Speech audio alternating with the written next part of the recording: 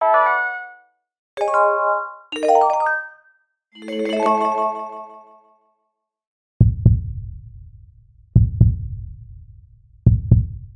the focus of our indies is all on what we're doing. So like our quarterback indie period, I'm just going to take you through one deal.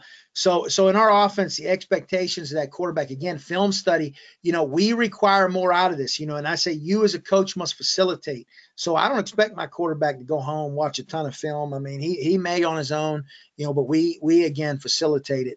All right, we get used to scanning defenses pre-snap, how they're aligning, are they giving us uncovereds, all those kind of things are important. We do a quarterback school with our quarterbacks in the off season that get them ready to be able to do that. So it's just second nature out there. But every rep is an opportunity to do that. And you have to stress that with your guys. Like if you're out there just practicing, you're wasting reps. Like every chance out there, every time out there is a chance to scan a defense and recognize a defense. And, I think that's important.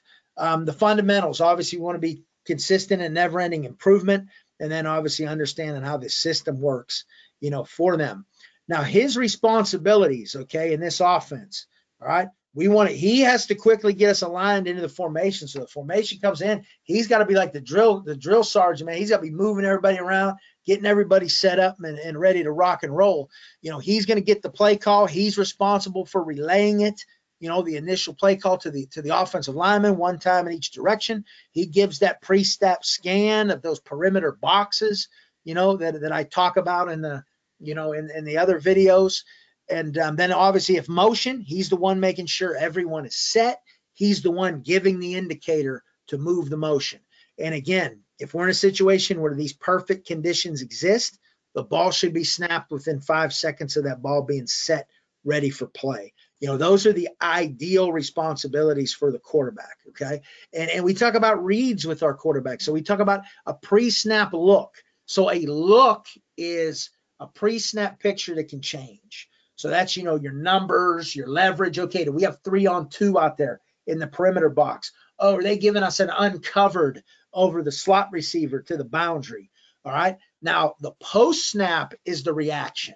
That's when we get into our multiple adjusting routes, our choice packages, all of those things are that post-snap reaction.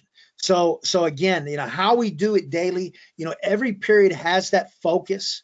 All right. We want our quarterback to be that conductor, to play fast. We want him to be the one. He's the one out there, leading the way. Again, I talked about teaching off of film and how we do that and those mental reps. All right. And there are ways at practice. We want to force the quarterback out of his comfort zone. We want to give him some bad snaps. We want to give him some bad balls, and see how he handles it. And obviously we stress at all times taking care of the football. And to me, any turnover on offense involving an interception, a running back to quarterback exchange, a snap is the quarterback's fault.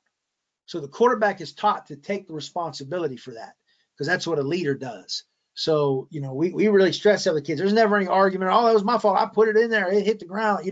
No, it's a quarterback's fault, whether it's his fault or not. He fumbles a snap, it's his fault.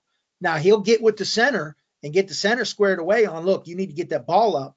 Okay. But he will accept in front of the team, he will accept the responsibility, for that mistake. All right. So we start indies. We'll line 5 yards apart with our quarterbacks, and we'll just do a drop and play recognition.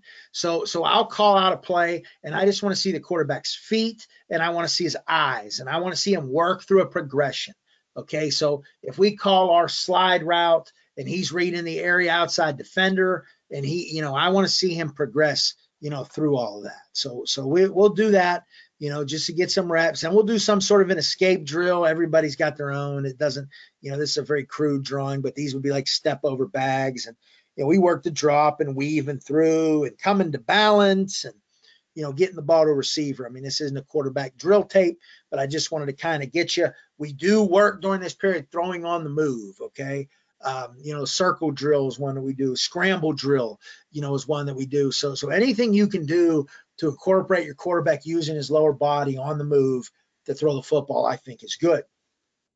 Now, a great one, okay, that we have done is this rapid fire drill. And it's basically a screen drill where you're going to take all of your receivers. So it's the last 5 minutes of Indy. So the receivers have just completed their Indies, running backs, typically 2, and you'll get them together, okay? And we'll line them up. And whatever the screen is that we're running, the fast screen, whatever, they're going to line up, they're going to run that screen. Now, you're going to have a coach here snapping. Now, what we have is we have 2 ball bags. We have a ball bag right here that's filled with footballs. So my suggestion to you, again, I don't get expensive with the practice equipment that I need for practice. One thing that is expensive is I ask for a lot of footballs. We order a lot of footballs because we use a lot of footballs at practice because the way we practice, and we want to throw the ball and we want to have good footballs to throw. Now, I come to a compromise with our athletic director, and we get they call them Wilson practice balls. They're the same as the GST. They're just marked practice on there. That's what we use for a lot of those. They're a little bit cheaper, maybe $10 or $15 cheaper a ball, which makes it a little more manageable. But we've been saved up from old years, and those old balls that are the ones the tread's all worn off and are bad, those become our wet weather balls, we call them, where if we're going to play a rain game that week, we might get a bucket of water, dump those balls in the bucket of water and let them go ahead and throw those. But in this scenario, we'll have a ball bag filled with balls. Now we'll have an empty ball bag sitting about right here. We have a coach, and the coach is going to rapid fire snap the ball to the quarterback. And this is a great opportunity to get your quarterback high snaps, low snaps, good snaps. And basically the quarterback has got to catch it and rip it. So not getting the laces. You're working, not throwing with the laces. If that's, part of your scheme, this for us is in the gun, we're throwing a fast screen. We don't need the laces. We're just trying to get the football out. So he's going to grip it and rip it. All right. He's going to grip it, rip it. His emphasis is getting the ball out, throwing without the laces, and accuracy. So we're trying to throw an accurate ball. All right. And the coach will snap as soon as the quarterback recoils. He'll get him another ball, and then again he's gonna mix those bad balls in.